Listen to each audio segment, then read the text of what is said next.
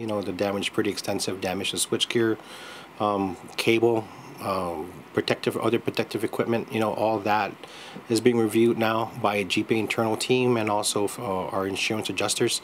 How are you going to recover that? Well, we have a 60-day window to file a claim. That's still being determined if GPA will file a claim or not. You know, in this case, that is an involved process, and we do have people on that.